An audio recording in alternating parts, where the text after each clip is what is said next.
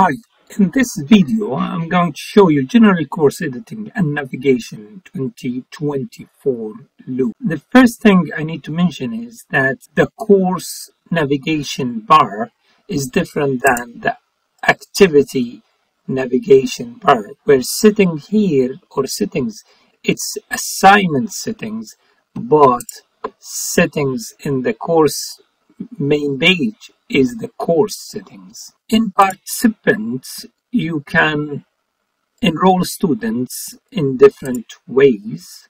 You can check groups, you can check permissions, you can filter students, and you can send the students a message.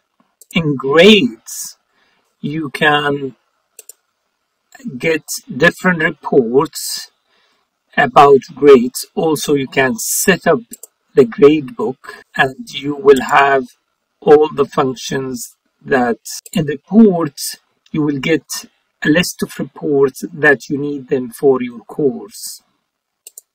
In more, you can add to the question bank, you can change the course completion settings for your course, and I like the bulk editing activity completion, where you can change the completion settings in bulk. You also can add a badge to your course, add a competencies, filters, and also request accessibility analysis to your course material.